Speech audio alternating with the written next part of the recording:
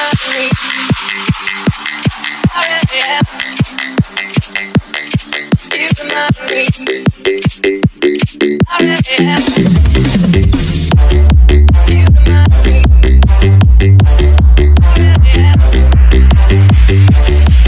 all a bit exciting. This bike is a beast. It's called the Beast. You should guess by the name of this bike what it's about before you even throw your leg over it.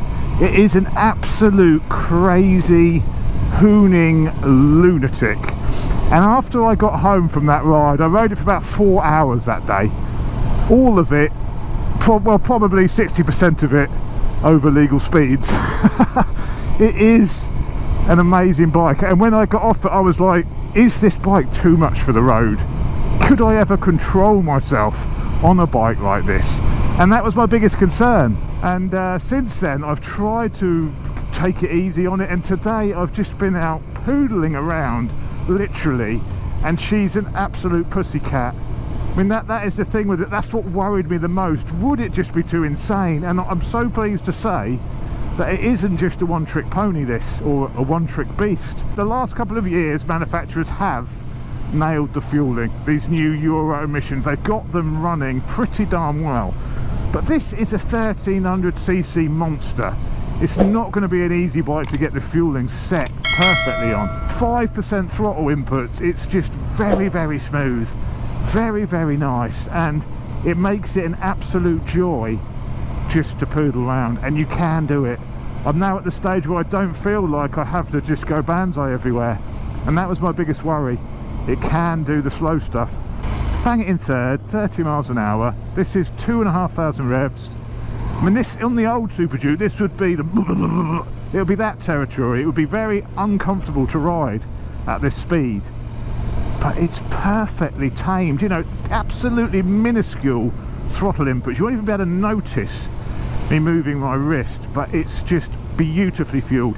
3,000 revs, third gear. Now if I was to give this a bit of a handful, it would just take off. Watch this. 60 miles an hour. That is how ferocious it can be. But if you're gentle on the throttle, the low speed, low rev fueling is bellissimo. What's Austrian for bellissimo, for beautiful? I don't know. It's lovely. And then when you are on the faster stuff, the thing just handles now. It's just an absolute weapon on the twisty bits of tarmac. Gone is the poor front brake feel. Oh, where'd that Discovery go? Oh, he's gone. Gone is the poor front brake feel. Goodbye to the instability, and not instability, well yeah, instability from the front end. Gone is all that. This thing is taut, this thing is tight, this thing is lean, this thing is mean. It's an incredible bike when you want to do some hoonage on it. Let's do another bit of overtaking grunt. Fifth gear, well that is probably pushing it too much. Fourth gear, 3,500 revs at 50 miles an hour. Let's overtake. Yeah, that's pretty easy. You don't even have to knock it down. That's just pulling from 3,000 revs. All of that grunt needs some serious brakes, and this bike has serious brakes. The latest styling calipers, Brembo master cylinder, fully braided lines. The old bike's brakes, I said in my first ride, the old bike's brakes were never as good as its competitors like the Tuono. They felt wooden. Not so on this. The brakes are absolutely incredible. Loads of initial feel, and then just masses of stopping power when you stamp on them. That is complemented by the exceptional electronics on this bike. Full 9-axis IMU. Up, down, left, right, up, there. How many is that?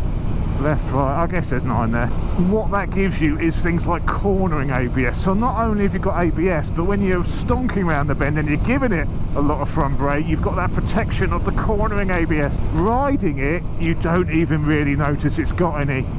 You really think you're some sort of road riding demon that you can control this machine. You don't even realise they're there. They're not intrusive. when they do activate, they're very, you know, they're not obvious that it's doing anything, and that I think is the ultimate in electronics. You don't know you've got them. No one wants to feel like they're being held back all the time, and you just don't on this. These latest electronic systems are so clever. They're just there to help and complement your riding, not to hinder it.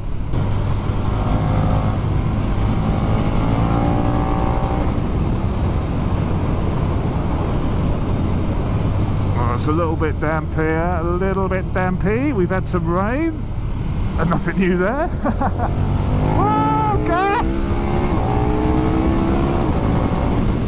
Oh, it's fast, it is fast. So much power, unbelievable dollops of power.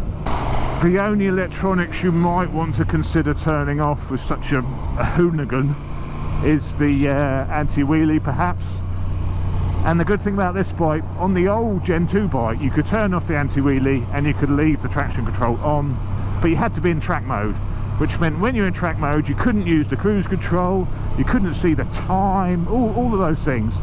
With this bike, if you unlock it with the packs, it now has something called there's 4 rider modes, and it has something called the performance mode. Now if we go into the performance mode, shut the throttle, go back again. The performance mode lets you enable the track features. So you've got the slip control, there's 2 buttons here, a bit like the Tuono, and you can adjust the amount of slip to the rear wheel. There's 9 different levels. So on number 9, it'll give you lots of protection, but number 1, it's the minimal protection, so it'll let you get out of shape a little bit but still be there to keep you in check. So you get all of that. You can still use the cruise control and you can still see the time, and you can now turn off the anti-wheelie as well. The ultimate hooligan setting. Would I turn off the anti-wheelie on this bike? Yeah, of course I would. Performance, anti-wheelie mode. Oh, it's already off. Wheelie control is already off in the performance mode. Oh, so good in the corners. It would be incredible on track, absolutely incredible on track. I'd love to get it on a track day. It's so nimble, it feels short, so it really tucks in quickly. They've reduced the weight of all the wheels on this as well over the old model.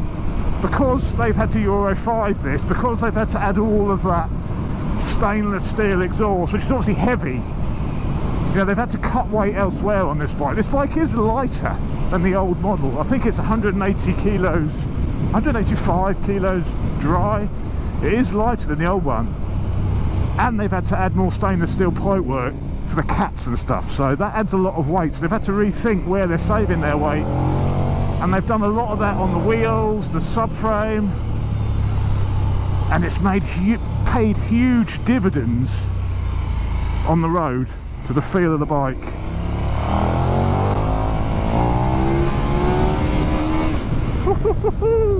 And there she is, the new Superduke R. First up, we've got the stylemas on this, work absolutely fantastically. Above the stylemas we have the WP Apex suspension, and I like it on all the new KTMs. You get the travel adjuster, the little rubberized thing, so you can see how much travel you're using on your forks. I love that. I guess they didn't really need that before because they never had preload adjustment, but now they do have preload adjustment. For this year the headlight has changed again. Now there's a big slit down the middle and the air intake is actually in the centre there. Can you just about see the little mesh on there to stop the bugs getting in? But the intake is right at the centre of the bike, and it's the same design. You know, this piece of metal in the centre of the headlight acts as like the cooling for the LED headlights. So it's a very, very well thought out design, and I really like the look of the bike from the front. I think it looks really mean. New for this year is this carbon composite rear tail. Now the old bike of course was famous for its trellis frame. Yeah, that was one of the things which people sort of complained that was lost really, but this does have its advantages. It's a lot lighter. I think it gives the bike more of a sporty look. And apparently you can also take some ridiculous amount of weight on here, like 500 kilos or something. It's ridiculously strong. So you can literally pack your entire house onto the back of this bike for touring if you wanted to. And there's one other benefit to having this bigger rear. Look at this. And look, it's a bike with some rear storage. I could get something useful in that. That's actually a reasonable sized tail. I could get my whole fist in it. I can fist its arse, no problem at all. I could get my full McDonald's meal in there, my McDonald's breakfast, maybe even a small flask of whiskey or something. Absolutely fantastic. A bit of storage on a performance motorcycle, or any sort of motorcycle. That's amazing. A hooligan, plus she's practical.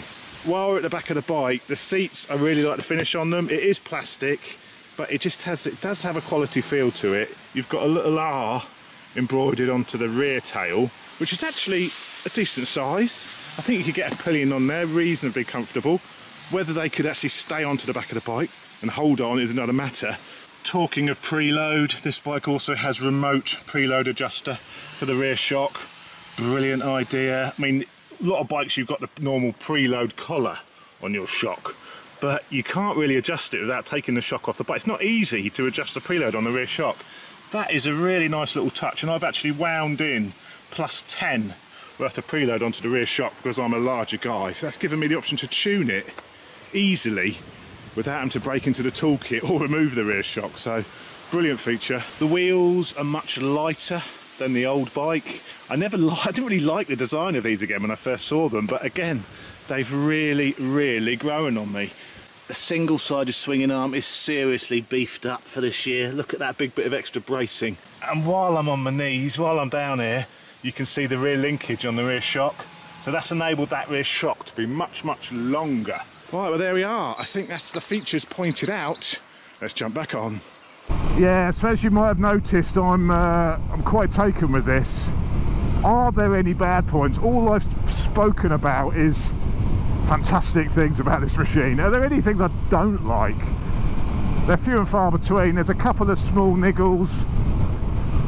The indicator switch feels a bit cheap and nasty. It feels like it could actually maybe break off. You know, it's that would be a bit harsh, but it doesn't have a very nice feel to it. Also, the switchgear isn't illuminated, not on this side of the bike anyway. Even the 790 Duke had illuminated switchgear. There seems like a bit of a backward step not to have it illuminated. This is illuminated this side, but this isn't, so that seems a bit backwards. Other bad points, the mirrors, they're I don't know what it is, KTM and mirrors. I've had this one do the thing where it moves already. You know, they're actually pretty stable. I could see fine in them and they're quite a good position, but I'd probably take the mirrors off if this was my bike and do some sort of bar end mirror. They're not brilliant. Other bad points, God, there's not much, you know. There's not much at all wrong with this. You know, I was going to say the bad points is it's too much for the road. You know, that was my initial impression from my first ride. But after living with it a bit longer, I've seen that it can be a pussycat. It can be an absolute beauty through town. You know, it does tempt you to go fast because it has that grunt, you know, that instant power. When you first start riding it, it's addictive and you just want to open it up. But once you've got past that and you know it's there, you don't feel like you need to experience it constantly. It's a pussycat. I think it would make a really good touring bike. One thing which could upset that is it's only now got a 16-litre tank.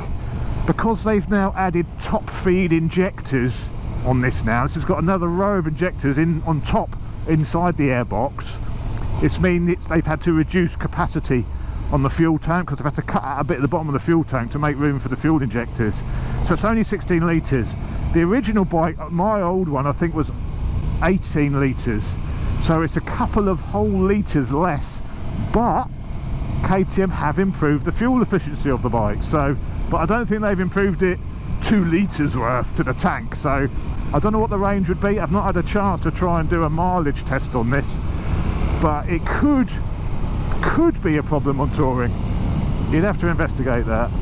Another thing, when you've got the wheelie control off, as I have now, there's no sort of display to remind you the wheelie control's off, and when you turn the bike on and off, it remembers all of those settings, which is great. I mean, that's been a criticism I've had of bikes like the Triumph, so you have to reset everything every time, which is great, but you just need to remember how you've got it set, because it doesn't even tell you the wheelie control's off. So this bike is a brute, and it will wheelie with any sort of misuse of the right hand. So that's the one to watch if you're a bit of a lunatic. If you're foolish enough to turn off the anti-wheelie, just bear that in mind.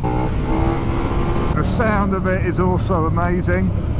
For a standard exhaust system, it sounds incredible. I love the sound of the Superduke. It's got a, you know, that big V-twin has its own character, its own sound. Nothing else sounds like it. It just sounds amazing on sort of overrun and on the power. I think a lot of that noise actually comes from the airbox. I think a lot of it is induction roar, but it is loud enough to live with the standard system on it. And this is another thing I love about this bike. You can buy it, you can unlock all of the packs and stuff. That is a bit of a bugbear. You've got to pay extra to unlock. The bike's already £16,000. It's an expensive bike. Then you have to fork out another 800 quid or so to unlock the performance pack and all those beautiful options I've been talking about, and the quick shifter and blipper, which is also fantastic, by the way. So once you have spent all that money on the track pack and all that lot, you haven't got to rush out and then buy an exhaust. You haven't got to rush out and then get it remapped because it's got a snatchy throttle. So once you've bought the bike, you don't have to spend any more money. It's all there. It's all you ever need. You haven't got to spend money on the engine to make it better. We're into night mode on the dash now. The night mode on the dash is this orange. I love it. I want that on the day mode. I love that. It looks great with the orange dash. That's the night mode. One thing they sorted for this year is where it doesn't flash constantly between night and day, night and day. The old one used to do that. It used to be a bit annoying. It used to flash between the two modes quite often. You'd go under a little bit of tree cover and it would change.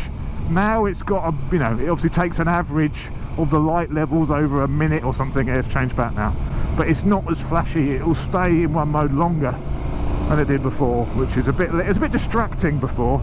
So that is also an improvement. Even on the bumpy stuff, and I said this on my first ride video, the suspension is so supple, so compliant and sporty.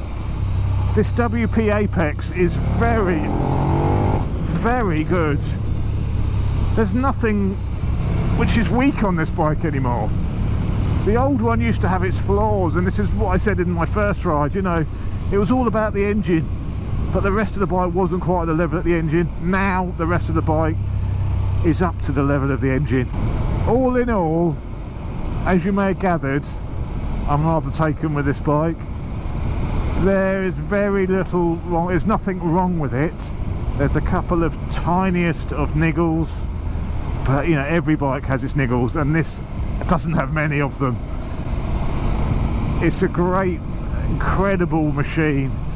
Now I do have the ZH2 at home, and I'm going to do a comparison between this and the ZH2. So keep your eyes peeled on the channel, and if you've not already subscribed, subscribe to the channel, because there's going to be a lot more naked action coming. And I'm not talking about me, I'm talking about the bike. See you later, guys. This is power level 1, which is full power.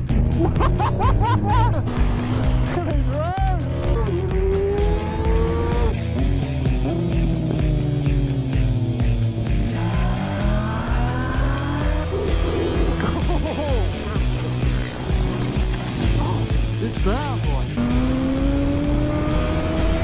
What's she done here? I told you I was scared back there. Whoa! I've never dropped a bike before in my life. Whoa! That's it. That's it. Listen to this. Never mind getting beat up. Give me this any day of the week.